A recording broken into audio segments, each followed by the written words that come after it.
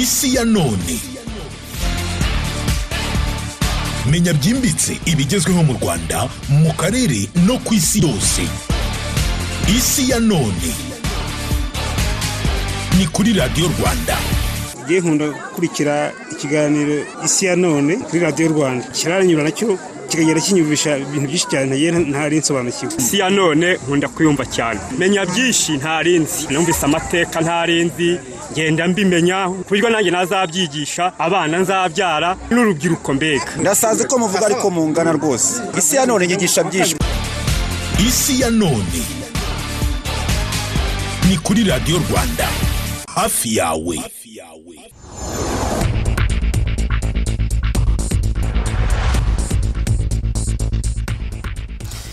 Nta munsi n'umwe wira mu burasirazuba bwo hagati hatavuzwe ikibazo cy'intambara ikomeza kubica bigacika n'ibibazo bivugwa hirya no hino mu isi. Reka mbasuhuze kandi nkomeze mbifurize ibihe byiza, nizera ko mukomeje kunogerwa na gahunda zitandukanye za Radio Rwanda. Ni Ferdinand Uwimana mu ngingo ziba zikomeje kuvugwa cyane hirya no hino mu isi mu burasirazuba bwo hagati nari mbikomojeho. Turibanda ku ntara ya Gaza. Muri ubwo burasirazuba bwo hagati intambara ikomeje kuhavugwa nta nubwo ari uyu munsi cyangwa se ejo bundi hashize, dore ko hariyo n'imitwe itandukanye ku buryo nayo igira uruhare mu kuba yahungabanya ibintu muri ako gace. Kubera iki iyo ntara ya Gaza yakomeje kuba isibaniro ry'imirwano? Amateka agaragaza iki? Kubera iki kibazo cyananiranye gukemuka? Ninde nyirabayazana? Umuryango mpuzamahanga wabikozeho iki mu gushakira umuti ikibazo kivugwa mu ntara ya Gaza? Ni izihe nyungu ubifitemo? Ni gute ikibazo cyarangira? Iyo uvuze intara ya Gaza humvikana cyane Israel na Palestine, ariko turibanda kubirebana n'intambara nyirizina ibera mu ntara ya Gaza. Turi kumwe na Dr. Sebastien Gasana. Dr. kaze mu kiganiro cya none. Murakoze. Ikibazo cyo mu burasirazuba bwo hagati nta munsi n'umwe urira mu itangazamakuru ryo mu isi hatavuzwe intambara, imvururu muri kariya gace. Kariya gace gasobanuye iki mu miterere y'isi muri rusange? Kariya gace gavuze ibintu byinshi kuko ni agace gafite amateka akomeye, ndetse usanga ku buryo bumwe na bumwe agira naho ahuriye mu by'ukuri n'amateka y'isi yose, cyane cyane ubwo tugiye mu byerekeranye n'amadini.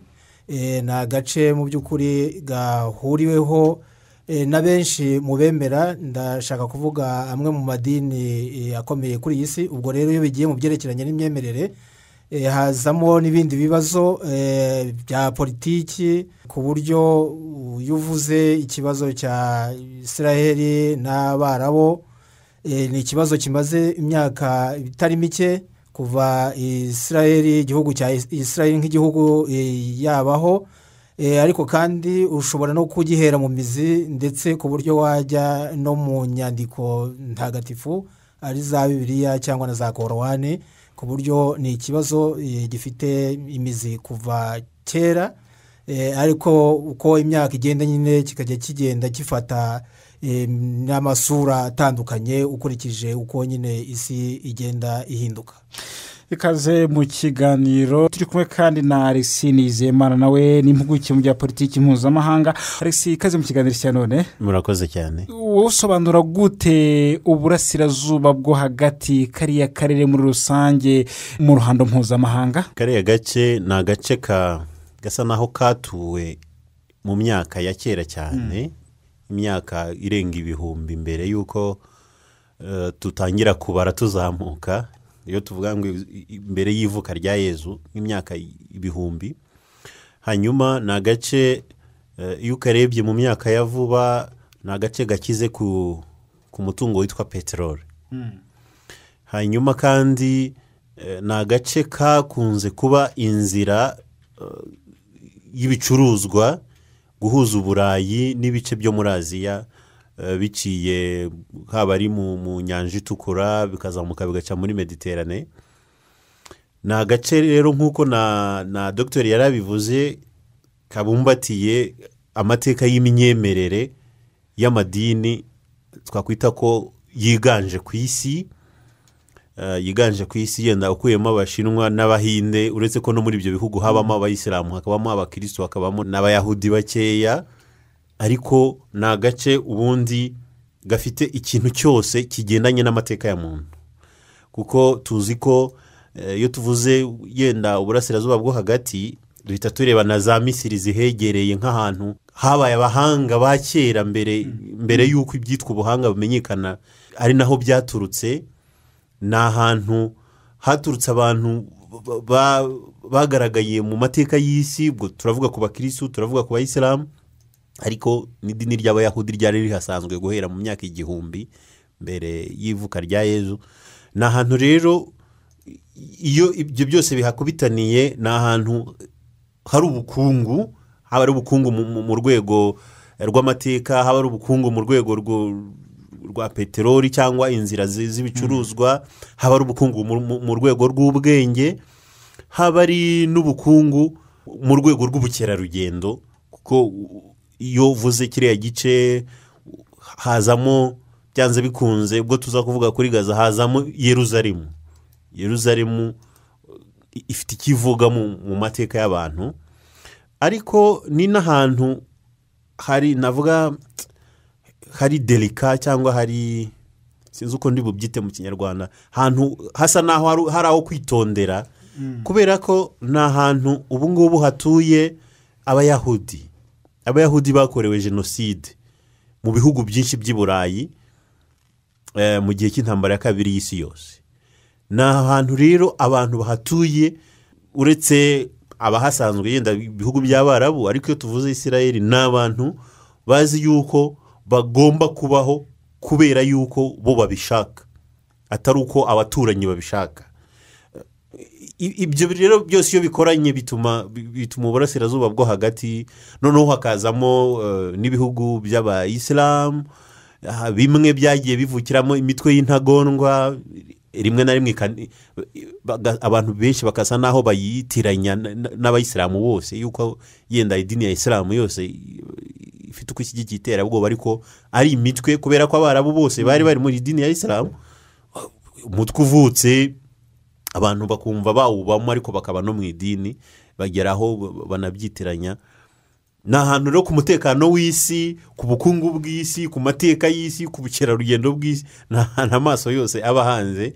Ntekereza ko urwo ruhurirane runatuma nyine hari igihe butakwira hatavuzwe ikintu kijyanye n'umutekano muke muri kariya gace. Reka tubanze twakire Jean Damascene Manishimwe atunyuriremo muri make birebana n'iyi ntara ya Gaza, ariko nanone yibanda ku cyo abategetsi hirya no hino mu isi bavuga kuri iyi ntambara ihabera. Gaza mu burasirazuba bwo hagati ni agace gafite ubuso bwa kilometero kare 360 n'abaturage bakaba miliyoni 2. Mu burengerazuba bwa Gaza hari inyanja Mediterane, mu majyepfo hari igihugu cya Misiri, mu burasirazuba n'amajyaruguru hakaba Isiraheli. Umubare munini w'abaturage ba Gaza, hafi 2/3 byabo ni impunzi zatujwe mu nkambi n'umuryango w'abibumbye guhera mu 1948. Gaza si leta, ahubwo kimwe na Cisjordania n'akarere ka Palestina. Amateka yerekana ko Gaza ari kamwe mu duce Isiraheli yigaruriye mu mwaka w'1967 biturutse ku ntambara yiswe iminsi 6. Tukibutsa ko muri iyo ntambara Isiraheli yari ihanganye n'ibihugu bya Misiri, Yorodaniya, Syria na Libani. Mbere y'uko Isiraheli yigarurira agace ka Gaza, ubundi kari gasanzwe kari mu maboko y'igihugu cya Misiri. Mu mwaka w'1994 ariko igice kinini cya Gaza, hafi 2/3 byacyo cyaje kwegurirwa Palestina biturutse ku masezerano y'amahoro yitiriwe Oslo. Kuva mu mwaka w'2007 Gaza iyobowe n'umutwe wa Hamas udacana uwakana Isiraheli, bituma hakunze kumvikana ibikorwa byinshi by'ubugizi bwa nabi byibasira abatuye uduce twa Isiraheli duhana imbibi na Gaza. Bitandukanye na Fatah, umutwe wa Hamas ushaka ko leta ya Isiraheli yasibangana burundu ku ikarita y'isi. Ibyo bikaba byasobanura ibikorwa bya gisirikare bigaragara muri kariya karere. Muri uru rwego imijyi itandukanye ya Isiraheli yagiye iterwaho ibisasu biturutse mu gace ka Gaza. Nko mu mwaka w'ibihumbi 2014 ibisasu bya rokete byarashwe mu mijyi ya Yeruzalemu, Tel Aviv na Haifa. Ibikorwa byakunze kwamaganwa kenshi na Isiraheli ndetse n'amahanga. Uyu mwuka mubi watumye Gaza isa n'ijya mu kato, kuko Isiraheli yafunze amayira yose yafashaga abanyagaza kwerekeza mu bindi bice. Ibi byagize ingaruka nyinshi ku bukungu bwa Gaza n'imibereho y'abaturage bayo muri rusange. Umuryango mpuzamahanga wakunze kwamagana ibikorwa by'ubugizi bwa nabi bigaragara mu gace ka Gaza. Na Vipire ni umwe mu bakunze kumvikana yamagana ibikorwa bya gisirikare bishyira mu kaga ubuzima bw'abaturage, cyane cyane b'abasivili. Il est impératif qu'Israël, le Hamas et tous les groupes armés palestiniens. Ni ngombwa cyane ko Isiraheli, Hamas n'imitwe itandukanye y'abarwanyi muri Palestina bakurikiza amahame n'amategeko mpuzamahanga arengera uburenganzira bwa muntu, cyane cyane yerekeranye no gutandukanya abaturage b'abasivili n'abasirikare. Ni mu ubuzima bw'abasivili cyane cyane abana. Kutubaho ayo mahame bigeza ku byaha by'intambara n'ibyaha byibasira inyoko muntu. Kuba Isiraheli yarashyize mu kato Gaza bituma abaturage batabasha kubaho uko bikwiye ngo biyubake. Nakomeje gusaba kenshi ko ako kato karangira. Isiraheli ivuga ko ibikorwa bya gisirikare bijya bigaragara muri Gaza ari ngombwa kuko igomba kurinda abaturage bayo. Uyu ni ambasaderi wa Isiraheli mu gihugu cy'Ubwongereza. Kurengera abaturage bacu ni itegeko kuri twe. Abayobozi ba Hamas nibo bivugira neza ko icyo bagamije nta kindi usibye kwinjira muri Isiraheli no kwica abaturage b'abasivili ba Isiraheli. Ibyo birumvikana rero ko tugomba kubarinda. Icyo tuvuga ni uko uzagerageza wese kwinjira muri Isiraheli yigamba ko ashaka kwica abanya-Isiraheli, urwo ni urugamba azabashoje. Tutagize icyo dukora rero twabibazwa. Nubwo hagiye hakorwa byinshi mu kugerageza guhoja amakimbirane hagati ya Isiraheli na Palestina, gace ka Gaza ntacyo byatanze gifatika. Minisitiri w'intebe wa Isiraheli Benjamin Netanyahu ndetse wavuga ko atazongera gushyikirana na Palestina iri kumwe n'umutwe wa Hamas. Perezida Abbas wa Palestina yafashe icyemezo ahitamo guseza amahoro na Isiraheli, agirana ubufatanye na Hamas, umutwe w'iterabwoba ugambiriye gusenya Isiraheli. Ashobora kugirana amasezerano na Isiraheli cyangwa na Hamas, ntashobora kuyagirana n'izo mpande zombi. Igihe cyose nzaba ndi minisitiri w'intebe wa Isiraheli, sinzigera nshyikirana na leta ya Palestina iri kumwe n'abaterabwoba ba Hamas. Perezida wa Palestina Mahmoud Abbas we yamaganira kuri bivugwa na minisitiri w'intebe wa Isiraheli, agashimangira ko kugaba ibitero kuri Palestina ushyize imbere Hamas nta shingiro bifite. Ubwo bushotoranyi bwibasiye abanyapalestina bose, ntawe ukwiye kwitwaza ko ari ibikorwa bireba Hamas cyangwa iterabwoba. Ni ibikorwa bitureba twese. Ibikorwa bibi biratuma turushaho kwiyunga no gufatanya duhangana n'umwanzi wacu twese.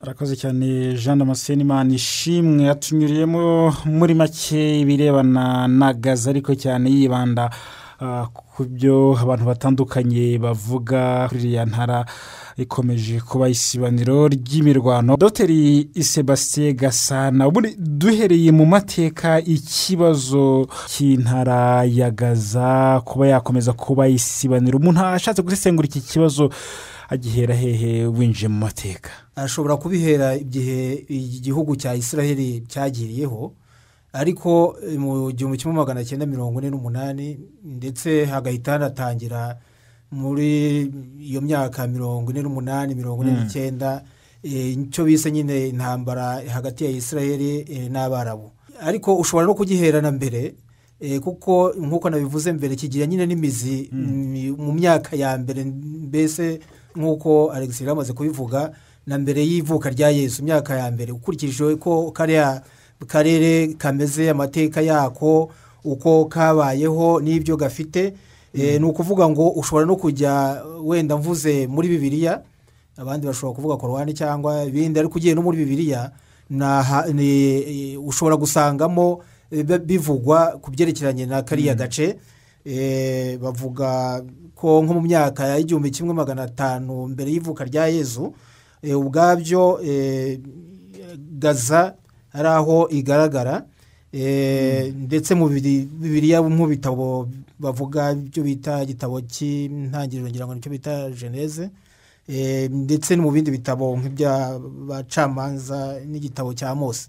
Ni ukuvuga rero ngo ni amateka maremare cyane, kandi tukaba tuzi ko ubwo nyine tugiye mu mateka uretse ko ari maremare ntabwo twayajyamo muri aka kanya, uko Israheli bagiye babaho muri Bibiliya, n'uko bagiye batatana hirya no hino, n'uko bagiye bajyanwa mu bunyago mu bihe bitandukanye. Ubwo rero igihugu cya Israheli kimaze kubaho muri 1948, urumva n'inyuma ya jenoside yakorewe abayahudi. Ubwo ni ukuvuga ko hariya hagiwe noneho abayahudi bari baratatanye hirya no hino, hari ndetse n'abari barokotse ubwo bwicanyi, hakaba rero n'abandi bagiye bava hirya no hino aho bari baratatanye mu bihugu bitandukanye ku isi, byo twita diaspora y'abayahudi. Uhereye nyine ku mateka ya kera tubona no muri Bibiliya, ariko tutajyamo aka kanya ko ni ibintu birebire cyane. Ubwo rero Israheli imaze kuba hariya, ntabwo ibihugu by'Abarabu byishimiye ko Israheli iba hariya. Urumva Israheli abayahudi bamaze gukorerwa jenoside, abajya ku Société des Nations na Loni nyuma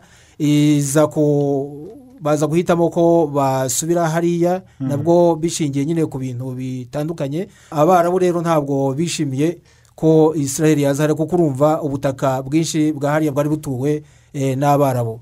Nubwo bwose by'ukuri Abarabu n'Abayisiraheli nabo n'Abayahudi bafite aho bahuriye hafi cyane, ariko guhera icyo gihe amakimbirane yaratangiye, ndetse kugeza na n'ubu ngubu, ku buryo byagiye bikorwa byose kugira ngo ayo makimbirane be yarangira, Abayahudi babeho, bagire umutekano, ndetse n'abandi barabu cyane cyane batuye muri Palestine nabo n'ibindi bihugu baturanye ku ikibazo cyane cyane kiri hagati ubu ngubu y'Abarabu na Palestine bagira amahoro. Ibyo ntabwo ibyagiye biba byose kugeza ubu ngubu ntabwo byatanze umusaruro, ariko ntabwo bivuze wenda ko umusaruro utazaboneka, ariko biragoye kubera impamvu nyinshi zinyuranye, cyane cyane ubu ngubu nyine nk'uko Alex yamaze kubivuga, impamvu za politike, impamvu z'ubukungu, impamvu z'ubucuruzi mpuzamahanga, mbese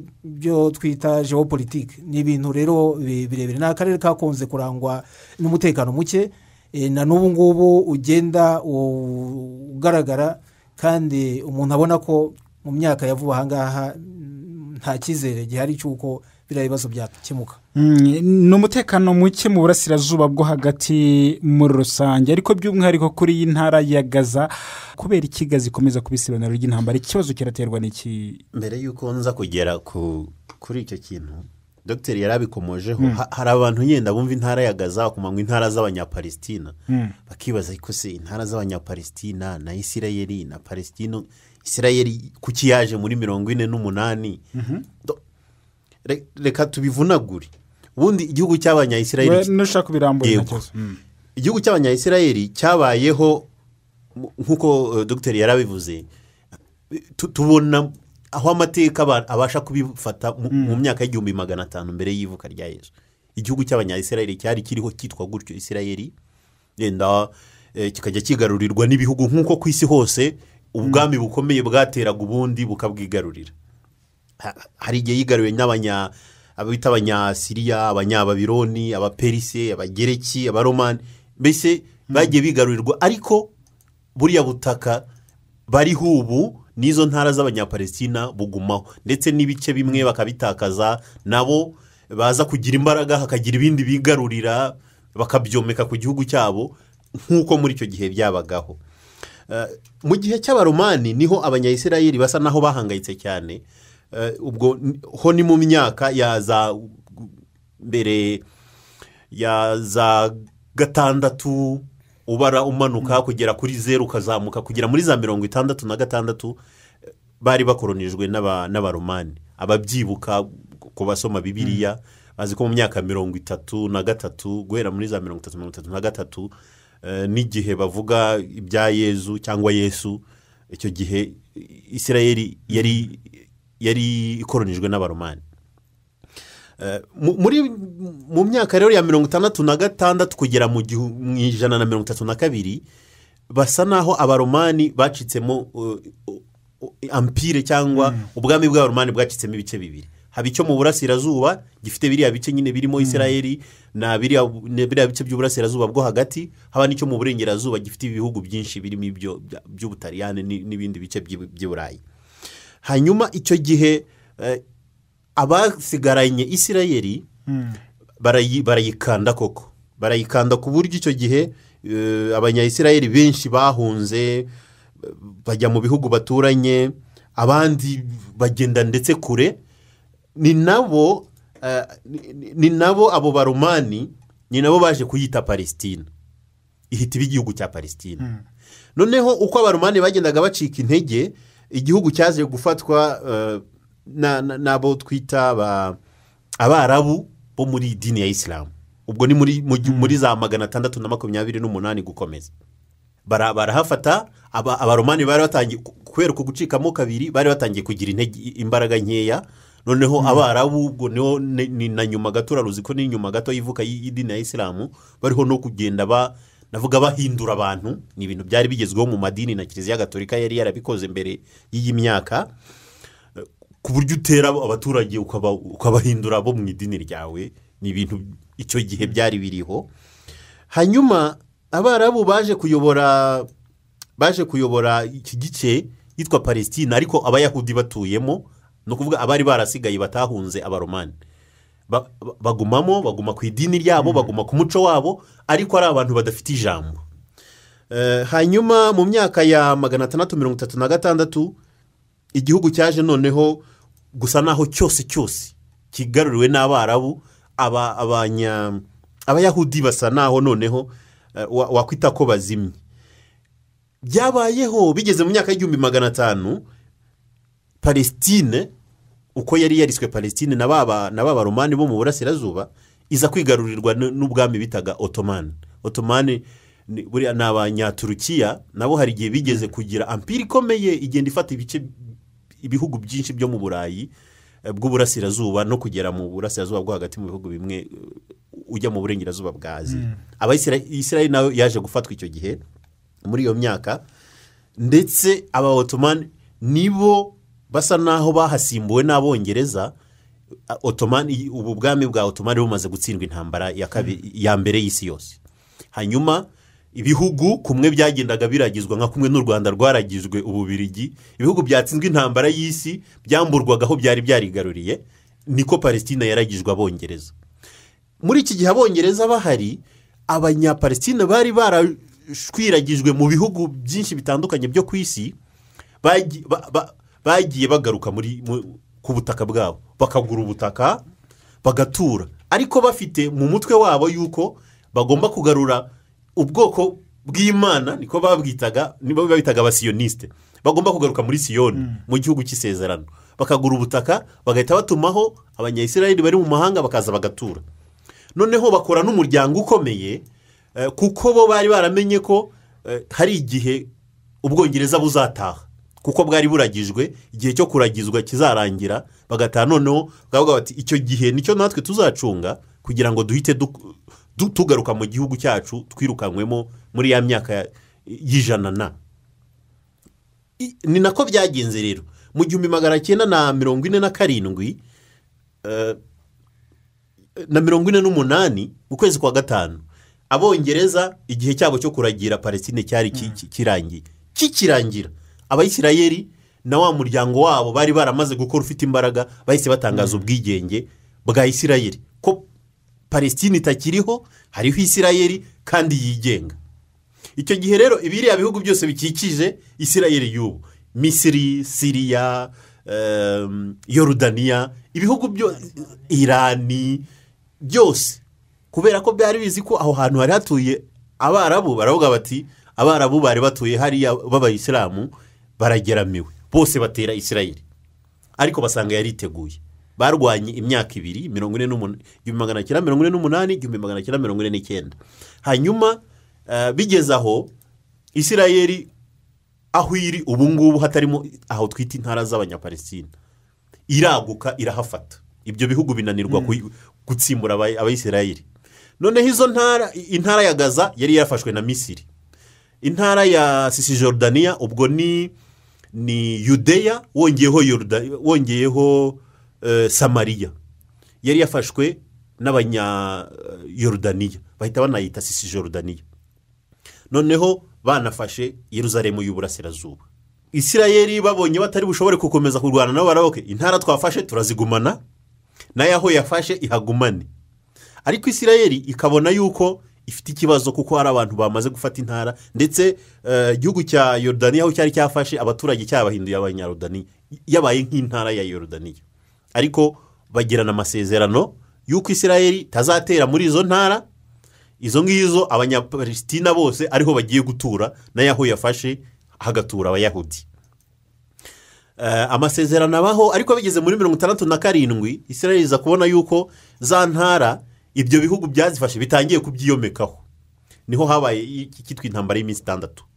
Isirayeli itera ibyo bihugu byose muri izo ntara irabyirukana, ndetse mu Misiri ho yaranakomeje irambuka igera aho hitwa Sinayi, ifata cyari igice cya Misiri ubwacyo. muri Cisjordania abanyayorodaniya bakoramo no muri Yeruzalemu y'uburasirazuba. noneho ivuga ko abanyapalestina bahatuye bahaguma, ariko ikaba ariyo ihagenzura kubera impamvu z'umutekano wayo. haba amasezerano y'uko aho ngaho haguma ari intara z'abanyapalestina. noneho abanyapalestina bari hatuye batangira kuvuga bati noneho reka tuhite noneho leta ya Palestina natwe ibe leta ifite uburenganzira nk'izindi.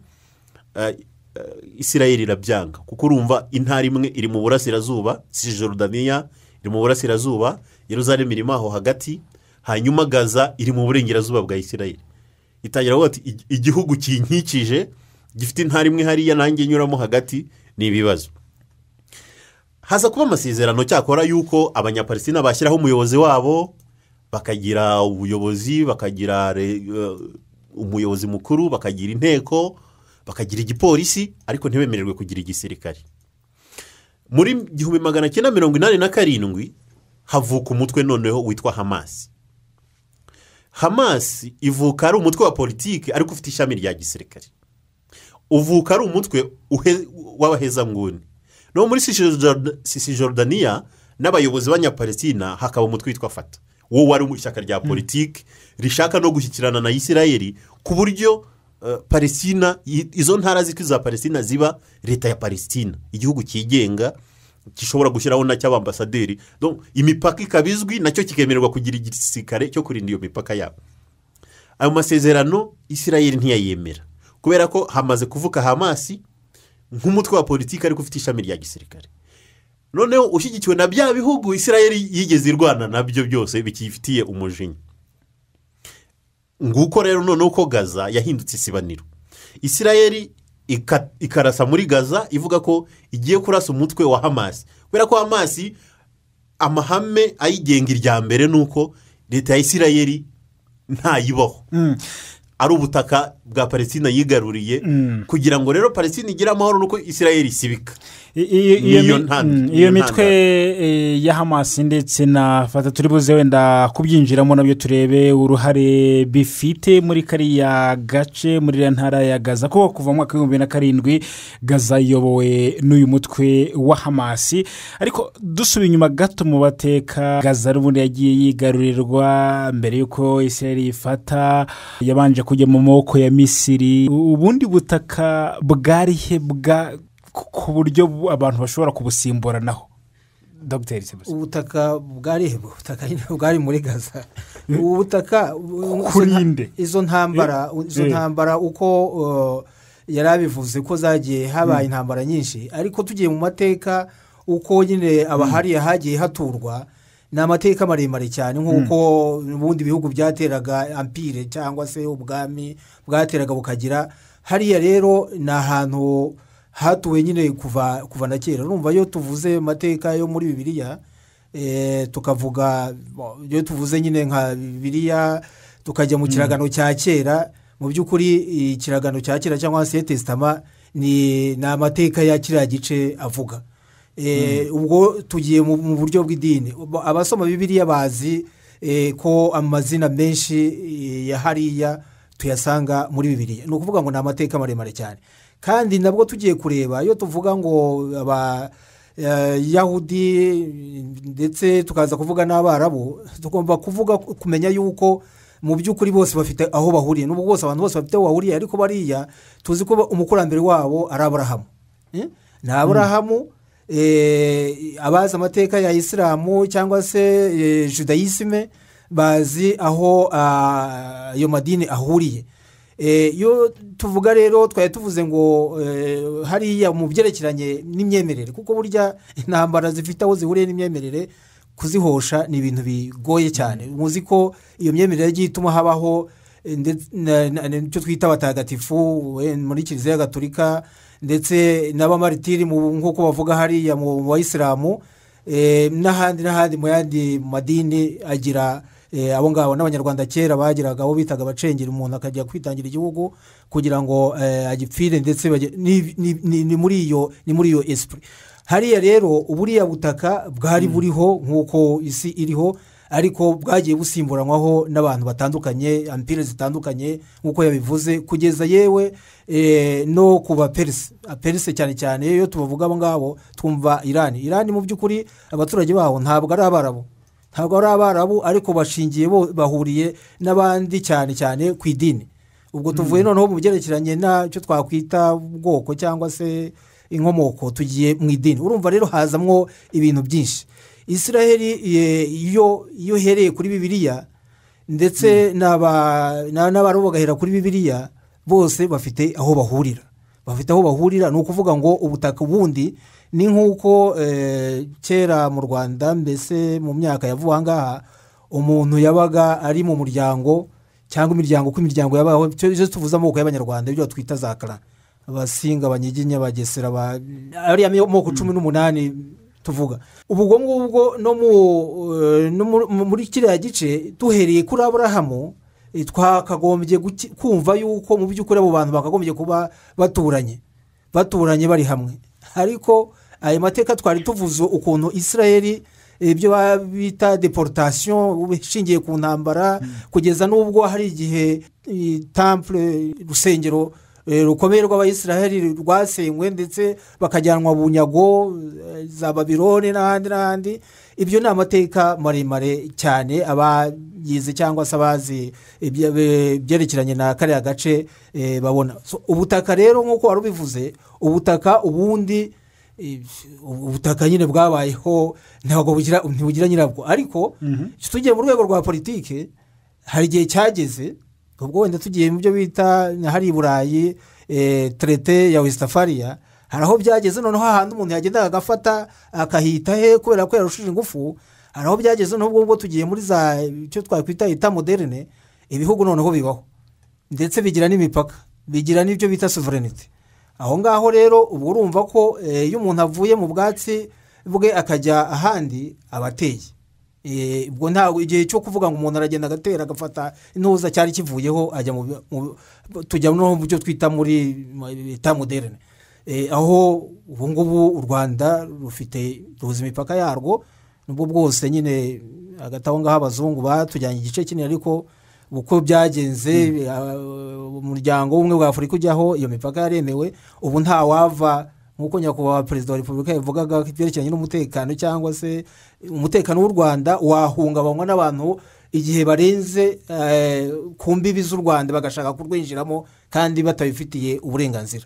Icyo gihe umutekano ubu rero izo za leta ziriho, ubu ngubu ntaho wajya ngo uvuge ngo uwifatiye ubutaka bwawe. Ibyo ngibyo twabivuyemo. Ubutaka rero bwari buriho, hari igihe cyageze abantu bakagenda bufata, ariko hari igihe cyabaye noneho ibyo biba bitagishoboka. Noneho rero Israel imaze nk'uko muri aya mateka yaramaze kubivuga, imaze kuba igihugu mu myaka ya za 48, ni ukuvuga ngo nayo yari izi imbibi zayo, ariko nabwo Abarabu batemera yuko Israel nyine yafata hariya. Ni nayo mpamvu nk'ubwo muri Gaza tuvuga, muri Gaza igice cyatuwe cyane, nk'uko n'umunyamakuru yabitubwiye muri ya video ya audio yatambutse. abantu batuye hariya abenshi ni abanyapalestina bagiye bimuka kubera izo ntambara zinyuranye twavuze guhera muri za 48 noneho nyine tumaze kuvuga ibyerekeranye n'imipaka kuko turibuka ko nyuma ya iyo traité twavugaga uko byagiye byevuriwa ibihugu nyine byagiyeho kugeza natwe ibihugu bimwe byari bikoronijwe ubu tugiye mu bukoroni ariko nyuma y'ubukoroni natwe tujya muri iyo systeme ya etat moderne imipaka ijyaho iremerwa ubwo rero ubutaka bwari buri hariya abantu bashobora kubwifatira ndetse nk'uko yari yabivuze Alexis ampire nyinshi zagiye zisimburana hariya ndetse no kugeza ku baperse batari benshi bamwe batari n'abarabu ariko nabo bahuriye kuri ibyo by'idini ubutaka bwari buhari ubu rero mu by'ukuri inkomoko y'ibyo byose ni ubutaka nyine abantu barwanira ariko noneho byabaye ku rwego rw'ibihugu noneho byagiyemo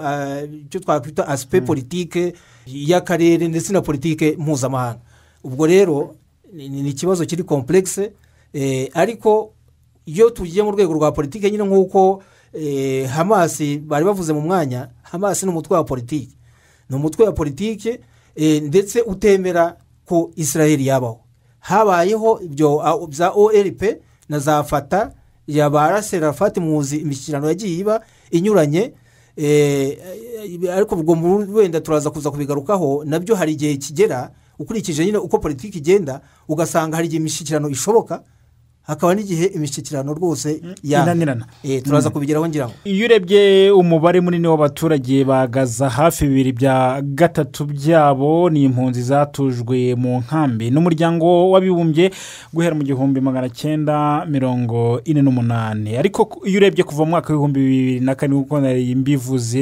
yigaza iyobowe n'umutwe wa Hamas Risinizemana Hamas ifite bushobozi ki turukahe ku buryo yifata intari kayiyobora ari umutwe ubundi ntekereza ko izi ntara zitwe 3 z'abanyapalestina ubwo ni Gaza ni Cisjordania na Yerusalemu y'Uburasirazuba zifite zose ubuyobozi buzivugira ni ubuyobozi bwitwa ubuyobozi bw'abanyapalestina nta nubwo bavuga ngo ibihugu bimwe nibyo byemera ngo leta ya Palestine ariko bavuga ngo ni ubuyobozi bw'abanyapalestina icyicaro cyabo kiba nyine bo bashatse kugishyira muri Yerusalemu y'Iburasirazuba kuko nayo bakita igice cyabo hanyuma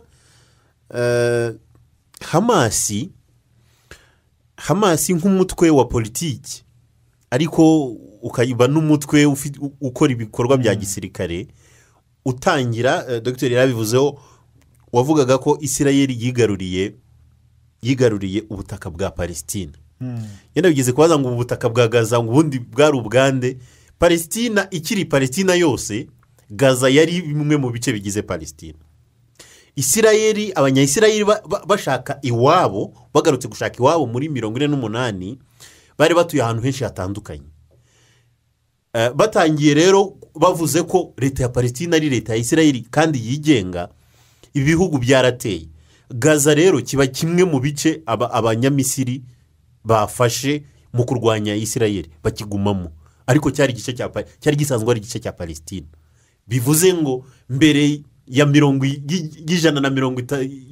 y'132 cyari igice cya Israel gifite irindi zina ariko uko ibihugu byagiye bihigarurira ntabwo ari agace twavuga ko kigenga ubwako kaje kujya ku ruhande ubwo abanyamisiri bakigaruriraga bari kurwanya Israel ko yigenga muri 1948-49 ni kimwe rero na za Cisjordania nazo naho zaturutse kuko nkuko twabivugaga dutangira Cisjordania ubundi yahawe iryo zina muri 49 mbere ubwo hari igice cya Yudeya n'igice cya Samaria byose abasoma Bibiliya izo ntara barazumva uretse n'isezerano rya kera no mu isezerano rishya izo ntara barazumva zivugwa nk'intara z'abanyayisirayeli hanyuma Israel rero iza guhinduka Palestina nyuma abanyayisirayeli nabo baza gushaka iwabo batangaza ubwigenge haba iyo ntambara n'izi ntara zisa naho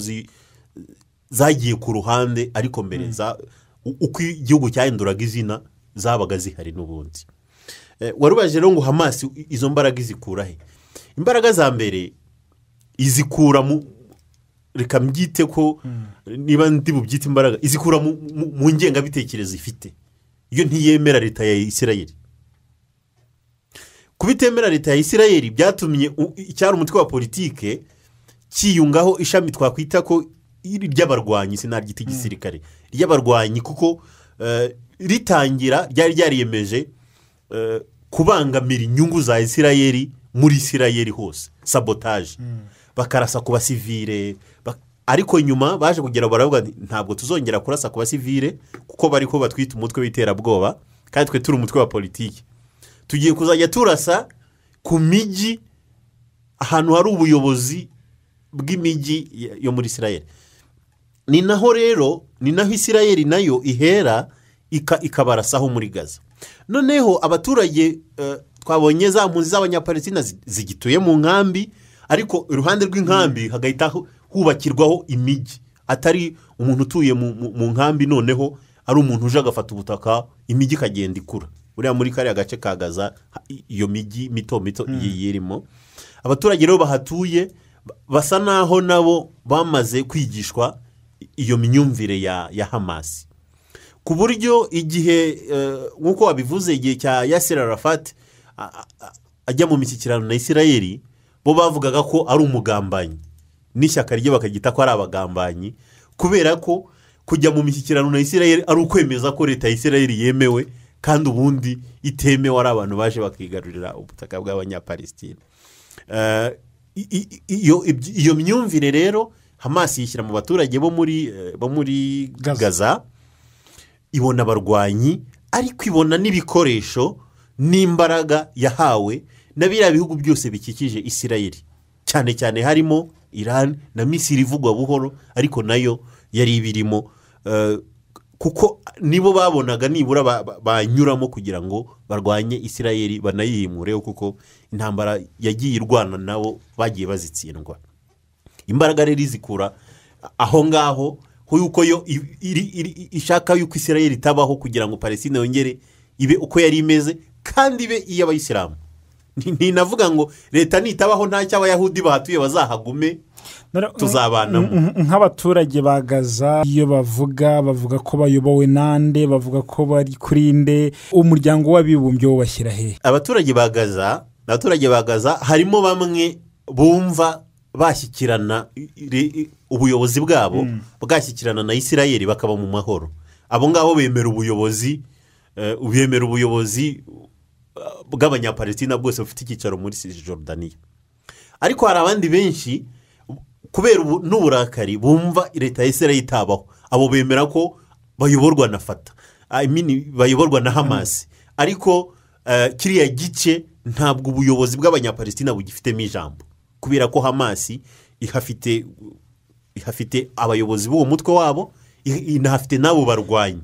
Noneho abo bayobozi bemewe ku ruhe rwego ku buryo bashobora gufata abaturage n'ubundi bakavuga ko ari aba? Abayobozi ba Hamas buriya ku rwego mpuzamahanga ntaho bemewe, uretse izo leta zibashyigikira ziba zibavugira ko nawe ari umutwe wa politiki, iyo habaye ibiganiro nawo ukwiye kudahezwa, ariko bo ku rwego mpuzamahanga ntaho bemewe. Abemewe ni ubuyobozi bwitwa ubw'abanyapalestina, icyicaro cyabo nyine kiri muri Yerusalemu y'Iburasirazuba, n'umuryango w'abibumbye niwo wemera uwo muyobozi, niwe uvugira abanyapalestina niyo habaye inama mpuzamahanga mu muryango w'abibumbye. Ariko birazwi ko iyo ntara Hamas yashinze ibirindiro, ihakorera ibyo ishaka, yemera uwishaka. Cyakora ikiyigora nuko imipaka yayo yose irinzwe n'ingabo z'abanyayisirayeli, kubera ubundi ntabwo abanyapalestina bemerewe kugira igisirikare, cyo bemerewe n'igipolisi. Ni nayo mpamvu buriya akenshi Hamas iyo barasheho bo bagenda nk'abantu bafite uburenganzira, kuko aribo bafite ku rwego mpuzamahanga nawo yemera ko aribo barinda iyo mipaka y'izo ntara z'abanyapalestina. Hari ibitekerezo byinshi byaje. Witwa Ineza yagize ati intambara ya Gaza ntizigera irangira Yezu ataraza, kuko yatangijwe n'abakurambere, yatangije urugamba ni nayo izarusoza. Nicyo gitekerezo atanze. Dr. hari icyo ashaka kongera? Wenda icyo nagira ngo nongereho ku byo Alex yaravuze, ibyo byose iyo twumva Hamas nabo ni umutwe wa politiki, ni umutwe wa politike kandi utemewe nyine ntiwemewe kubera ibyo bibazo ariko buriya kugira ngo Hamas ijye gufata ubuyobozi hariya ntabwo yarwanye cyangwa ugire byaciye mu matora baratoye kuko urumva mbere ya Arafat agifite ijambo rikomeye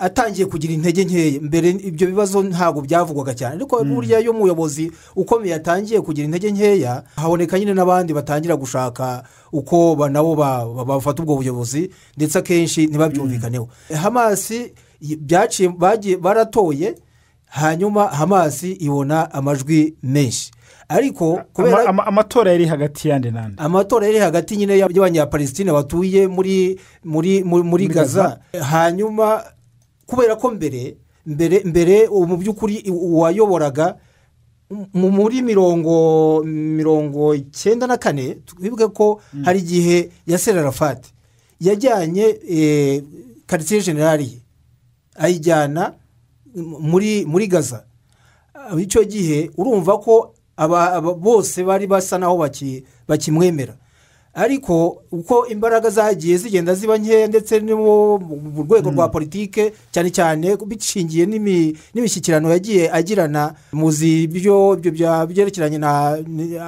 negosiyasiyo zatangiriye Oslo ziza kurangirira muri Amerika ndetse asinya bagira bahana ikiganza na Shimon Peres icyo gihe nyine Hamas nyuma ntabwo yemeraga ibyo byose ni ukuvuga ngo nk'uko atangiye abivuga Alex ko Hamas nibivuga ngo twebwe ntabwo twemera ko Israel izigera ibaha ngaha icyo gihe rero Hamas imaze kubiciye mu matora igatsinda ikabona amajwi menshi mu by'ukuri iyo ibintu biza kugenda neza nk'uko bigenda mu bindi bihugu yashoboraga gutegeka ariko kubera yuko ubu ngubu ifatwa kubera n'icyo gihe yafatwaga nk'umutwe w'iterabwoba kandi koko nibyo yavugaga urumva ko ari iterabwoba niba uvuga ngo Israel ntigomba kubaho bagomba kuyisiba ku ikarita ntabwo rero ubwo butegetsi bwayo ntabwo bwashoboraga kwemerwa niyo mpamvu Israel umuntu ushaka ko Israel itabaho ntabwo ashobora kwemera yuko ategeka ubwo rero Hamas muzi ibyo bita intifada zagiye ziba ubu ngira ngo hari banza hamaze kuba ebyiri banza hategerejwe iya gatatu ntabwo ngira ngo ntiraba ariko tentative zikunze kubaho buri gihe ni ukuvuga ngo haba kwigaragambya ibyo bita soulèvement mbese n'imvumbagatanyo ishingiye ndetse atari imvumbagatanyo y'amahoro ahubwo yo kurwana ubuze ukuntu batera amabuye bagira gute ndetse ubu ngubu Hamas yagize n'ubushobozi bwinshi terana za rokete n'iki igatera muri Israel ubwo rero urumva ko Israel nayo ntabwo yakwihangana ngo irebere ko uko abaturage bayo bapfa kuko cyane cyane twibuke ko nyine bose yari Palestine iyo tuvuze turavuga Gaza ariko nyine ntitugomba kuyitandukanya nk'uko yakomeje kubivuga na Cisjordania ndetse Cisjordania yo hazamo n'ibibazo bikomeye cyane kubera yuko hari igice cya Yerusalemu kiri aho ngaho urumva rero iyo tugiye mu mateka nyine ya kera Yerusalemu nk'umurwa mutagatifu ntabwo Israel ishobora kwemera kuhareka ubu ngubu rero uko ubutegetsi bumeze muri Israel cyane cyane nk'uko nabivuze ko hari igihe habaho wenda icyizere cy'amahoro cyane cyane bishingiye no ku mashyaka na ideoloji yayo ariko ubutegetsi muri Israel ariko tutibagiwe cyane cyane no muri Amerika ubwo kubera impamvu ndetse umubano uri hagati ya Israel cyo twakwita links cyangwa liens iri hagati ya Israel guhera mu mavuko yayo guhera muri ibyo bya diaspora uko abayahudi bameze muri Amerika cyane cyane ubwo rero hari igihe imishyikirano ishoboka bitewe n'abantu bari ku butegetsi ndetse hakaba n'igihe rwose ubona ko intambara n'ibyo myivumbagatanyo iba myinshi cyane ubwo rero bikaba bivuga ko Hamas uko niba idahinduye ideoloji politike yayo kugira ngo hezumvikane na Israel ntago mbibona ari ikibazo cyarananiranye gukemuka aka kanya twavuga ko ibyageragejwe ntabwo byigeze bitanga umusaruro ariko ntekereza ko ikibazo bakirebye ntibakirebeye aho gikwiye kureberwa. isubyo ririhe, isubyo rinini rituma ikibazo gikomeza kugorana. Ubundi turagaruka ku byageragejwe gukora niba binahari, isubyo noneho ririhe rituma ikibazo kinanirana. Ubundi ikibazo cya mbere abantu batumvikanaho ni ukutumvikana ko iyitwa Palestine cyangwa iyitwaga Palestine ari nayo yari Isirayeli, noneho ko igihe habaye imirwano ku buryo butandukanye ibihugu bikagenda byigarurira n'amazina agahinduka, noneho ngo bumvikane bati abaturage bahangaha nibature mu gihugu kimwe, nibashaka bakita Isirayeli cyangwa bakite Palestine cyangwa se bakita irindi zina, ibyo byo ntibabyemera, ntawabyemera muri byo, cyangwa se uko bimeze nibagabane kuko bose ni abaturage baho hantu ukurikije imyaka yashize bahatuye. Ntiwavuga ngo kuko twe twahavuye mu myaka y'ijana ngo abandi bakagenda bahaza mu myaka y'igihumbi guhera mu ijana noneho kuzagera muri 600 mu gihumbi no mu 1500 ngo ubwo nitwe tuhafite uburenganzira kurusha abandi. Ariko igikwiye kubaho nuko Palestine ikwiye guturana na Isirayeli. Iyi mitwe itabyemera niyo ishyiramo isubyo rya mbere. Ntekereza ko yemeye ngo leta ya Isirayeli turayemera tugiye guturana nayo, noneho haza intambwe ya kabiri yo kuvuga ngo noneho ese Palestina uko ifite izi ntara zitatanye iritwa igihugu ari uku nguku, ese turagira ukundi twumvikana igihugu kimwe giherere hamwe ikindi giherera ahandi. Ubundi kimwe mu bintu bituma bikomera noneho ni n'umujyi wa Yerusalemu. Yerusalemu ni umujyi noneho ku rwego rw'idini, amadini yose atatu akomeye asa naho buri yose yumva ari umurwa wabo. Ari abayahudi bahatangiye banayubatse, ari abayisilamu bahaje muri icyo gihe ibihugu byagendaga byigarurira ibindi, ari n'abakristo barimo hagati y'iyo myaka, bose n'umurwa mutagatifu kuri bo. Ubundi Palestine iragizwe ubwongereza hari hatowe umwanzuro muri ONU yuko Palestine igabanywamo ibice bibiri, igice kimwe kikaba icy'abayahudi, ikindi gice kikaba icy'abanyapalestina, kikaba Palestine. Hanyuma Yerusalemu ikaba umujyi ucungwa na ONU, ucungwa ukorerwa administration mpuzamahanga, nta na kimwe muri ibyo gihugu kiyita uwayo. Isirayeli, abanya-Isirayeli barabyemeye, abarabu barabyanga.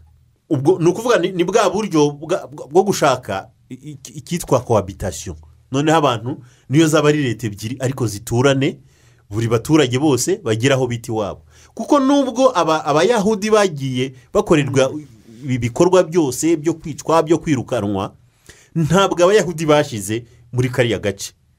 Nuvuga ngo hari abayahudi bahatuye ubu, ibisekuru byabo bitigeze bihava, yenda bagatakaza abantu bishwe, abandi bagatwarwa bunyago, abandi bagahunga, ariko bo bakaba barahagumye kuko n'icyo gihe hayoborwaga n'aba barabo bayisilamu, harimo abayahudi kavukire baho bahagumye.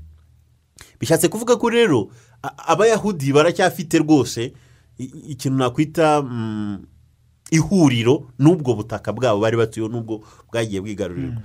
Isubyo rero riri uko hari igice cy'abanyapalestina kitemera ko Isirayeli ibaho.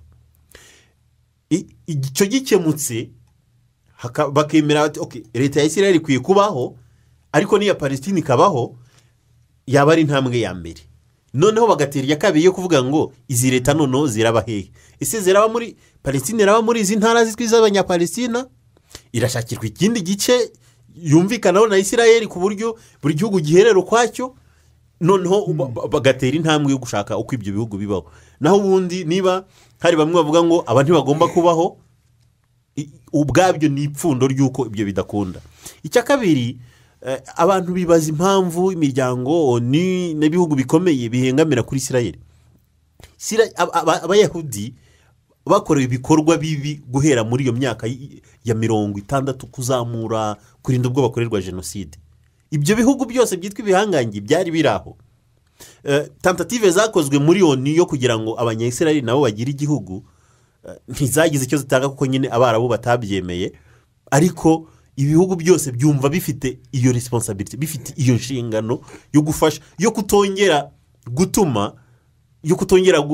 kugaragara nk'aho batereranye abanyayisirayeli. Ariko noneho abanyayisirayeli ikintu bubatse, Dr. yarabivuzeho, diaspora zabo aho ziri, nubwo bakorewe jenoside mu bihugu by'i Burayi, ariko abacitse ku icumu aho bari abari muri Isirayeli ubu, abari muri diaspora bafite mu bitekerezo byabo, mu migirire n'imikorere yabo, bafite icyo gitekerezo yuko nta muntu uzongera kubatsikamira. Ni nacyo kibaha imbaraga zo gukora ubushakashatsi, zo kwiga, zo kugira abahanga, kandi abahanga babo aho bari, yaba aba no muri diaspora, akaba yumva afite inshingano yo kugira icyo afasha ku butaka bwe kugira ngo igihugu cye ntihazagire abongera kugitsikamira. Ipfundo rero ry'ikibazo riri ahambere yuko hari abanyapalestina batemera guturana na Isirayeli. Iryo pfundo ripfunduwe, abantu bashaka izindi ntambwe zo kumenya noneho leta ya Palestina irajya he, irabana gute na Isirayeli. Isirayeli yo muri za mirongo mu 1937 ibyo na 27 ibyo kugabana yari yabyemeye, abanyayisirayeli bari babyemeye. Hari yitwa Jean Claude agize ati Gaza mbona igihe yabona amahoro ari igihe Isirayeli yaba iyifashe ikirukana Hamas n'abandi basa nabo bari inyuma y'iriya mitwe. Mumbariza abatubirwa, ese murabona kiriya kibazo cyari gikwiye gukemurwa hakoreshejwe ingufu za gisirikare? Kiriya kibazo ntabwo cyakemurwa hakoresheje ingufu za gisirikare, kuko ahenshi tuzi ko intambara atari zo ziraba, ariko ibintu byose birangizwa mu by'ukuri n'imishyikirano. Ntabwo rero nkeka ko imbaraga za gisirikare yaba zashobora gukemura kiriya kibazo, ngira ngo kiba cyarakemutse, kuko imbaraga za gisirikare zirahari ndetse zinakomeye cyane. Ubwo rero niba kitarashobotse, ni ukuvuga ko icyananiranye n'uko abantu bumvikana, naho imbaraga za gisirikare zirahari. Ntabwo rero nkeka ngiye kugitanye ko ikibazo cyakemurwa n'imbaraga za gisirikare. Wenda kandi nagira ngo nongereho gatoya, twavuze Hamas, ariko buriya no muri Isirayeli ubwabo ntabwo abantu bose nabo baba bavuga rumwe. Twibuke neza ko nk'uko wenda nabikomojeho, nyuma y'amasezerano ya Oslo muri 1993 ndetse hakaza kuba poignée de main hagati ya Yitzhak Rabin na wari minisitiri w'intebe na Yasser Arafat kuri Maison Blanche. Hari abantu batabyishimiye nyine, ntabwo ari Hamas gusa, no muri Israel hari igice kitabyishimiye, ku buryo naho hari nubwo ari bakeya, kandi Israel ni igihugu kiri demokratike, buriya nta gihugu kitagira intagondwa, ariko mu bihugu nyine byateye imbere muri demokarasi bafite ukuntu nyine baba kontrola ku buryo batagira aho barenga. Icyo gihe nyuma ya 1993 harimo anecdote bavuga ko nicyo gihe Yasser Arafat na Yitzhak Rabin bajya guhana umukono muri Amerika, ngo Yitzhak Rabin yabanje gusa n'uwezita mbese n'ushidikanya, ariko nyuma bararamukanya cyane rwose, ndetse na Perezida Bill Clinton asa n'ubiha umugisha. Ariko icyo gihe hari ibyo bari bashatse gukemura, ndetse no kuri Gaza, kugira ngo Gaza noneho Palestina ise naho yikontorora ku buryo wenda bw'agateganyo. Ariko tuzi ko niba nibuka neza muri 1995 Yitzhak Rabin yaje kwicwa n'intagondwa nayo muri Israel extreme droite, utari wishimiye nyine ibyo ngibyo.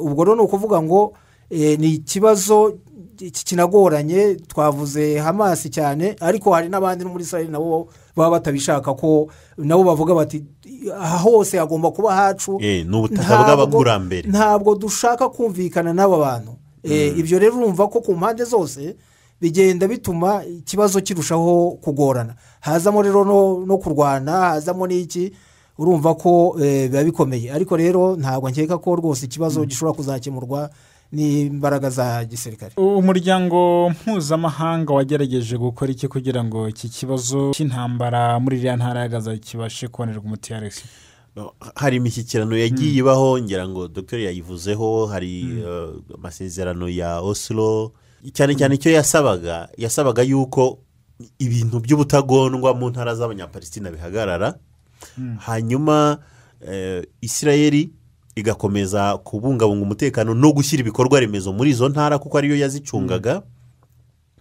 Kuko buriya nubwo hari ubuyobozi bw'abanyapalestina nko muri Cisjordania hari ibice bituwe n'abanyayisirayeli ku buryo Isirayeli ifite yabatujemo ibishaka mu rwego rwo kugira ngo ikontorore, kuko nka Gaza nayo hari igihe cyageze ijya kubatuzamo ariko bakajya bibasirwa n'ibitero.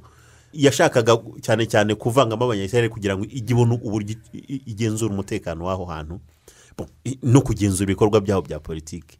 Hanyuma ibyo byari buze kuzagera ku ntambwe yo kureba niba Palestina yaba leta yemewe n'amategeko yigenga ku buryo nayo yagira igisirikare, ikagira diplomasi yayo, ikagira byose byabaga bikuriwe n'umuryango w'abibumbye n'ibindi bihugu mu rwego mpuzamahanga. Aho bigeze ubu ngubu nizamuka cyane cyane ry'imitwe yitwaje intwaro cyangwa y'iterabwoba muri biriya bice byo mu burasirazuba bwo hagati, ikibazo cyarushijeho gukomera kuko na Isirayeli ubwayo noneho yashushe nifata umurongo wo kutongera gushyikirana n'ubuyobozi bw'abanyapalestina kubera impamvu ebyiri. Iya mbere yuko ntabwo bagenzura ikitwa intara zabo zose, ntibazifiteho ijambo. Nidushyikirana n'abantu yenda bayoboye Cisjordania kuko harimo n'abaturage b'abanyayisirayeli yo yenda idafite ibibazo by'umutekano, ntabwo abantu bafite ijambo kuri Gaza. Ikindi cyatumye Isirayeli isa naho nayo ibigendamo buhoro ni ibyo bitero igabwaho biturutse muri Gaza.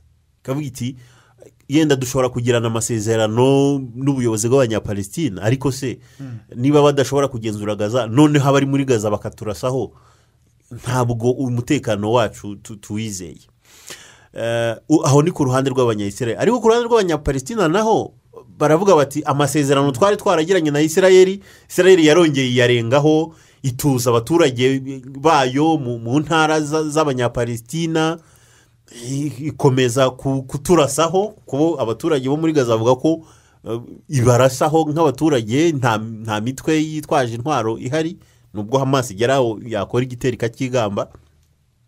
Ku ruhande rw'abanyapalestina naho hari icyo kintu cy'uko intambwe zari zaratewe zasubiye inyuma, bari bakwiye kuba barageze ku rwego nabo bagira leta yabo bigengaho bakagira uko bicungira umutekano. Ubu rero aho bigeze ubona akenshi bicungwa na Amerika, ibindi bihugu bisa n'ibyifashe. Amerika nayo buriya ibintu bikemuka bifata indi ntambwe muri kariya gace bitewe na perezida uriho. Icyagiye kigaragara nuko iyo hari abaperezida b'abademokarate, ibiganiro bagira ukuntu basa n'abashyiramo akabaraga, ibiganiro musubukura ibiganiro ku buryo aho icyo gice cyazamo umutekano. Iyo haje abarepublikani ni abantu bazwiho rwose intambara. Baravuga bati abo bantu nibibeshya bakongera kubarasaho namwe mu barasi, ku buryo ibiganiro bisa naho byongera bigasubira inyuma. Kugeza ubu ubona ikibazo cy'abanyapalestina cyane cyane intara ya Gaza, kuko buriya Cisjordania cyayo kiroroshye. Iyi bari Cisjordania gusa, ntekereza ko na Isirayeli baba barumvikanye ikabaha leta gusa ikajya ibacungira hafi ko nta mitwe yindi ihavukira, ariko ikabaha leta. Ariko kubera ko na Gaza ari intara y'abanyapalestina, ifite uko ibintu byagiye bidindira. Aho rero bigeze ubu ngubu uko bireba ubona ikibazo gisa naho cyananiranye ku rwego mpuzamahanga n'umuryango mpuzamahanga, cyane cyane utinya kugira uruhande werura ngo uvuge ngo mwebwe muri abanyamakosa. Ntiyabwira Isirayeli ngo ahangaha murakora amakosa kuko hari n'igihe Israel nayo irasayo batayirashe ibisasu yenda bitewe n'impamvu za politiki.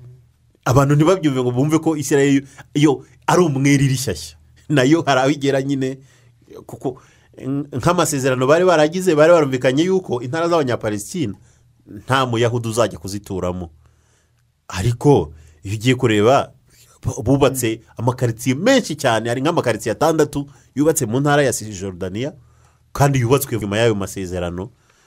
Rero ubona bisa naho byanananye ku rwego mpuzamahanga kubera nyine umuryango uti twabyita ngo ntiwerura ntibipronounce uvuge ngo aha abanyayisirayeli leta ya Isirayeli mufite amakosa, aha abanyapalestina nabo bafite amakosa, buri wese nareka amakosa ye dushaka umuhurira.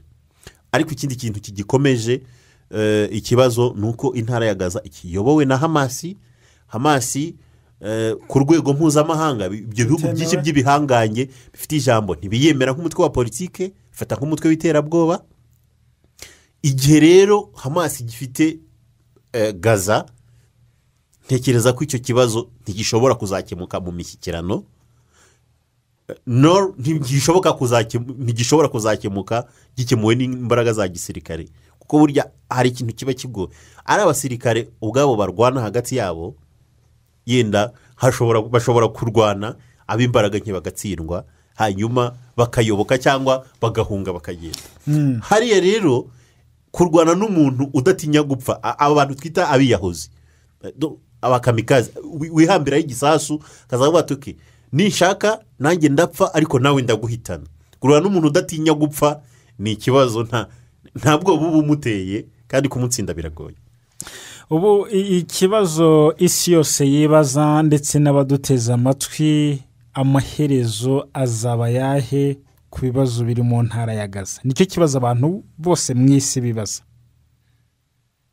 Dr. Icyo kibazo kirakomeye nyine abantu bose barakibaza, natwe turimo, kuko ni ikibazo twasanzeho tubaho, wenda tuzanagenda tugisigeho.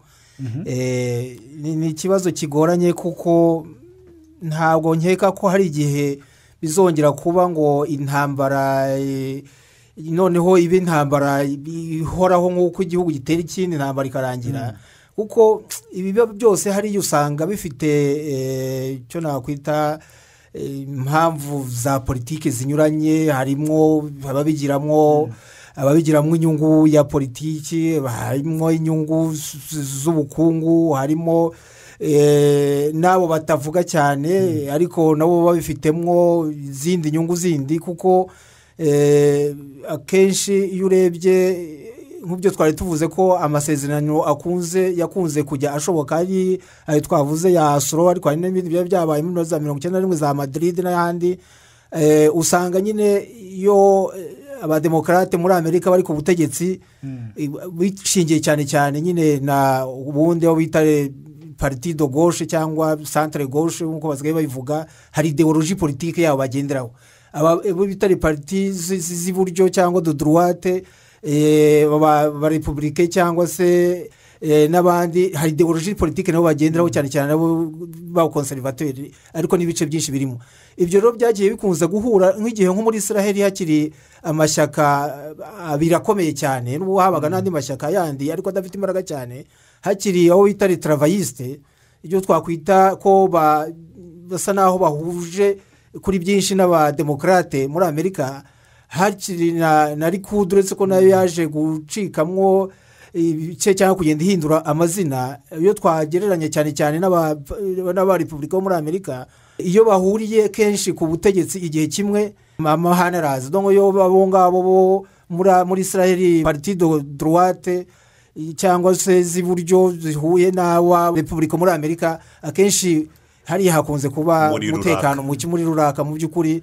Buriya rero nkeka ko ikibazo nyine gifite facette cyangwa aspect nyinshi za idini, inkomoko, Abarabu, Abayahudi, hakazamo nyine ibyo bya politike, kubera ko ONU ifite izo nkambi z'abampunzi icunga, ariko LONU se n'iki bafitemo imbaraga n'ibande. Niyo mpamvu ibyo byose ibibazo bidashobora gukemuka. Noneho rero harimo n'ababyungukiraho ku rwego rwa politike. Icyo gihe birumvikana ko nabwo iyo akenshi y'amatora agiye kuba mwumvise iyo bavuga ngo noneho ngo tugiye kugira n'izindi koloni muri za Cisjordani n'ahandi ibintu bimeze nka provocation waba uri kugira ngo babone amajwi n'ibindi ubwo rero iyo hagiyemo izo aspect zose gusa keretse nka buriya nk'abanyamerika kuko kiri puissance ariko babishatse bakavuga bati byanze bikunze Israel mugira aho ngaho mwumvikane habe igihugu Palestine agire igihugu cyayo habe n'imbibi na Israel imbibi zazo zirazwi ibyo n'ibyo za koloni zindi bazikureho ariko biragoye cyane kuko ntabwo nka Yerusalemu se Israel bivuga ko ari iyayo ndetse akaba hari za ambasade zimwe na zimwe zagiye mu gice ubundi gikontororwa gifitwe cyagombye ko ari cya Palestina bizagenda gute nabyo bituma tansiyo yiyongera ni ibibazo bitavugwaho rumwe muri rusange ariko Alexis umutwe wa Hamas uzava muri Gaza byagenze biti birashoboka cyangwa se uzakomeza gumane Gaza ibibazo birushaho no kwiyongera ntekereza ko buriya ibiriya bihugu by'ibihangange hari ikosa byagiye bikora mu burasirazuba bwo hagati tererana cyangwa gutera za Irani za Iraq za Afghanistan uko bagiye bababaza abaturage basanzwe kandi bakomeye ku idini cyane niko bagiye batiza umurindi imyumvire cyangwa se ideology z'imitwe isa naho ivuga ko yirwanaho. Iryo kosa rero ryahise rituma hari abantu bava muri ibyo bihugu bagacengera bakagenda bakagera no mu ntara ya Gaza atari abanyapalestina barahari kandi bavuye muri iyo mitwe itandukanye muri ibyo bihugu. Buryo kimwe mu bintu byafasha gukemura ikibazo cya Gaza ni no gukemura ibibazo by'ibihugu byo muri kariya gace ko mu burasirazuba bwo hagati. Noneho uko ibyo bihugu bigenda byibona mu mubano w'ibindi bihugu mpuzamahanga bikagabanya gushyigikira imitwe irimo na Hamas. Noneho Hamas ikagera ubwo iva mu kuba umutwe ushingiyeho n'abarwanyi wenda ukazaba ishyaka rya politiki gusa rishobora kujya mu matora rigatsinda cyangwa rigatsindwa ariko nanone ugahindura ingengabitekerezo. Ibyo rero bitaraba Hamas izaguma hariya inahayobore kuko ifite abaturage bo muri Gaza benshi b'abanyapalestina barayikunda kuko baba bumvi bavugira nk'iyo bashaka ibyangombwa babikura iyo bashaka ibyangombwa erega nk'uko Dr yabivuze Hamas ijya kuyobora hariya ntabwo yahigaruriye kubera kurwana kubera amasezerano Yasser Arafat yagiye agirana na Israel ntajye mu bikorwa. Hamas yabyuririyeho nka propaganda ya politiki yavuga iti dore na ya mishyikirano na bya bindi byabo bita imishyikirano ntacyo byagezeho twe ni mu dutore dutangire gushaka uko twashaka ubwigenge kuri Israel kandi Israel ituvire mu marembo kuko iki gihugu ni icyacu. Abaturage bo muri kariya gace baravuga ati koko ya mikirano nta nicyo yagezeho batora abahagarariye umutwe wa Hamas mu buyobozi bw'uturere kuko ni intara ariko ifite uturere niba nibuka neza dushobora kuba niba atari dutandatu. Abayobozi b'uturere rero baba ba Hamas mu turere hose ab'iyindi mitwe baratsindwa ariko kubera ko Hamas ifite nyine n'iyo ideology yo kurwanya abanya-Israel ntabwo kujya mu buyobozi byahagaritse ibikorwa byabo byo gushotora Israel. Ariko ntibyanahagaritse yuko niba watowe ni urugero mfata niba watowe kuba meya w'akarere runaka uri mu ishyaka iriniri ntabwo bizabuza ntabwo ubuyobozi bwo hejuru buzakubuza gutanga ibyangombwa ku muturage ubishaka. Wenda n'uwo ushobora gusanga atagushyigikiye uzamuha ibyangombwa kuko watorewe kuyobora akarere ntiwatorewe kuyobora abo guhagararira ishyaka ryawe mu karere. Abayobozi b'uturere batanga ibyangombwa byemewe na leta ariko kubera yuko abayoboye aho ngaho ari abo muri Hamas nyine irahatsimbatara nk'ishyaka na rya shami ryayo rigakomeza gukora ibikorwa. Ariko rero twavuga yuko nk'uko nyine muri politike bigenda nta gahora gahanze igihe ideology ya Hamas izaba itagezweho ni ukuvuga ngo nk'uko yabayeho hari igihe bizagira ideoloji yabo ntibibe igitanga abantu bakiyumva nk'uko cyangwa bayishyigikiye nk'uko bimeze igera aho ngaho iveho nk'uko n'andi mashyaka yandi nk'uko twavugaga mu mwanya travayiste yagiye cyageze bakomeye ariko ngubu ntabwo bakomeye ko ntabwo bivuga ko mu myaka iri imbere batazongera gukomera ibyo ngibyo mu rwego rwa politiki ibintu bihora bihinduka ariko ubu ngubu icyo tubona uko nguko ni uko Hamas ifite imbaraga ariko ntabwo twakwemeza ko ariko bizahora kugeza ryari. Uyu yitwa Jean Pierre agira ati ubundi nk'ahantu dukomora ibyobokamana kuki leta zombi zitagendera kuri ibyo ngo zumvikane imitwe y'iterabwoba itera imyiryane hagati ya leta zombi itsinsurwe iveho n'ibindi bibatanya bivanweho. Abantu nibatandukanye iyobokamana uko baryumva uko ryabazaniwe rikabageraho muri ibihugu byacu nuko hariya baryumva. Hariya abibuka ibya Bibiliya mu isezerano rya kera abantu bafataga inkota bagatera abandi bakavuga ko ari Imana yababagabije. Ni Imana yabatugabije kugira ngo tubamarire ku icumu. Muri Bibiliya izo mvugo nyinshi uzazisangamo.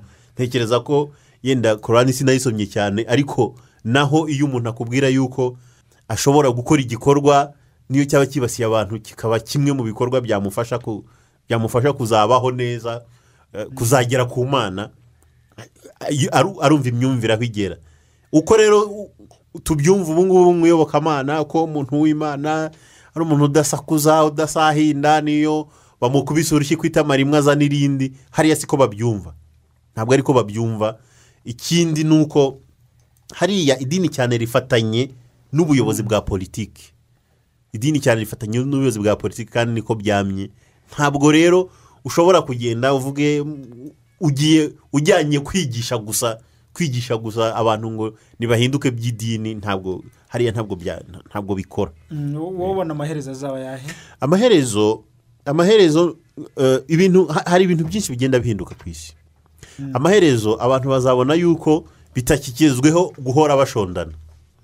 Hari ibyo Dr. yavuze amaherezo abaturage batuye muri Gaza bazabona yuko ideoloji ya Hamas itari buze itakibafasha kubaho kuko bakeneye kubaho bataraswaho n'amasasu. Amaherezo rero bizageraho abaturage batuye hari ubwabo babone ko igikwiye ari uko babaho. Noneho nibitandukanya n'izo ngengabitekerezo z'ubuhezanguni ntekereza ko amasezera n'imishyikirano izoroha igakunda bakashaka uburyo bwo kubana baturanye aho kugira ngo bamwe bumve ko babaho abandi badahari. Ibyo byashoboka gute kuko n'ubu ngubu haracyari ibibazo intambara n'ubu ziriyo ibyo bizashoboka mu gihe kingana gite? Kuvuga ngo bizashoboka mu gihe kingana ntiwabiha igihe kuko nta uzi igihe ideoloji ya Hamas izagaragara ko itakigezweho. Nta uzi igihe bizagaragara ko no mu bahezanguni bo muri Isirayeli bazabona yuko bitakigezweho yuko kugira ngo babeho ari uko bagenzi babo baba batariho ariko amaherezo bizabaho gusa ntiwabihigiye kuko ntiwabimenya. Yego twavuze hariya ariko n'ahandi hose ku isi hari igihe kigera ugasanga isi ifite umutekano muke muri rusange hakaba n'igihe kigera ugasanga isi nk'ituje se ko bitavuga ko isi yose ifite amahoro kuko mu gihe cyose abantu bakiri abantu ntabwo hazabura amakimbirane ntazabura ibibazo hagati yabo. Uwo rero wavugaga byerekeranye n'idini no ngo bagire gute idini nyine ariko burya hari n'igihe idini rikoreshwa mu rwego rwa politiki kandi rero ni nk'uko umuntu yavuga kuki n'abemera Imana bose badakora idini rimwe ntabwo bishoboka nyine kuki batajya mu idini rimwe kandi bemera Imana imwe. Ibyo ngibyo ni uko umuntu ateye n'uko ubuzima bwo kuri iyi si yacu buteye. Kiriya kibazo cyaragoranye cyaratinze ariko buri gihe nta nubwo kigira ubukana bumwe mu myaka yose. Hari igihe bisa naho bituje hakaba n'igihe biturika kubera impamvu zinyuranye.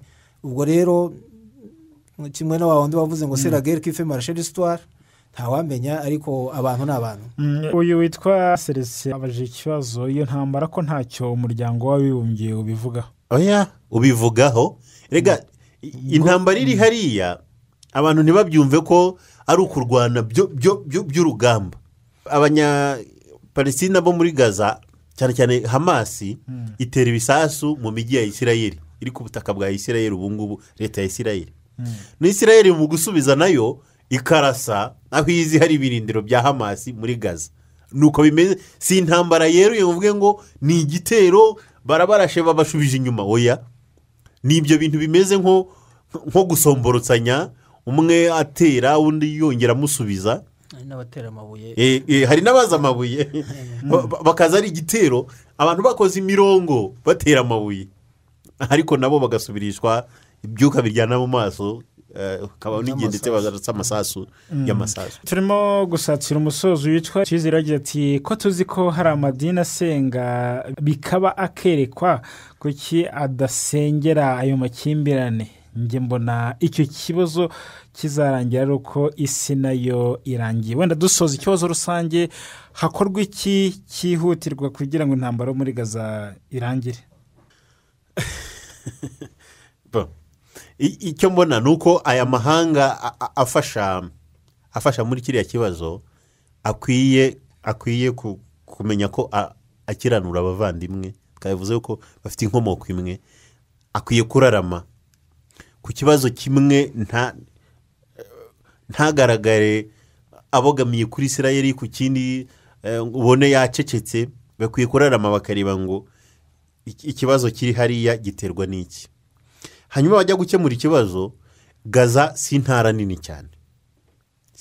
cyane, hari n'uturere twacu tuyiruta, si intara nini ku buryo rero mbona ziriya leta zibishyizemo imbaraga, mbere na mbere bakambura intwaro umutwe wa Hamasi, ariko Isirayeli nayo ntiyongere gushotora abo muri Hamasi. Noneho Hamasi ikavanwa ku kwitwa umutwe w'iterabwoba, bakayibwira ko ihindura ideology ikajya ku mutwe wa politiki.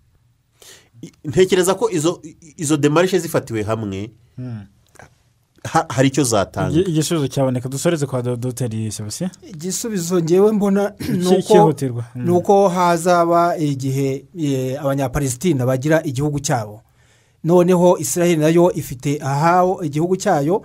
Hari intara zimwe nyine nk'izo twavugaga Cisjordania yo Judea na Samaria Israel ivuga, harimo imijyi ikomeye, harimo n'ubutaka butagatifu. Aho ngaho haracyari ikibazo koko, ariko byibuze hakaba hari igihe cyagera bakavuga ati aha ni igihugu cya Palestine ku buryo bwuzuye. Hangaha haracyari ibibazo, Israel nayo ifite igihugu cyayo, hagasigara benda bakemura ubu ku buryo bwumvikane uko aho ngaho hose, kuko nka Cisjordania mbona ibi bikomeye cyane, kuko imijyi irimo cyane ikomeye nyine ibyo twavuga Yerusalemu, za Hebron, za Naples, za Jericho na Jenine na Turkaremu. Hari imijyi ikomeye ifite n'amateka akomeye cyane kugira ngo bizumvikane bizagorana. Ariko Palestine igize igihugu cyayo, Israel ifite igihugu cyayo, hakabaho batumvikana, aho ngaho bagasigara mishyirana, ariko intambara zigahagarara. Nicyo cyakemura na Gaza ikagira amahoro muri rusange. Reka mbashimire cyane umusanzu mutanze mu kiganiro isi none twaganiriye ku ntara ya Gaza. Dr. wakoze cyane. Mwakoze namwe cyane. Arisi wakoze cyane. Namwe murakoze. Nge ni Ferdinand Mana mbifuriza ibihe byiza, tuzasubira ku munsi w'ejo. Isi ya none. Menya byimbitse ibigezweho mu Rwanda, mu karere no ku isi yose. Isi ya none ni kuri Radio Rwanda.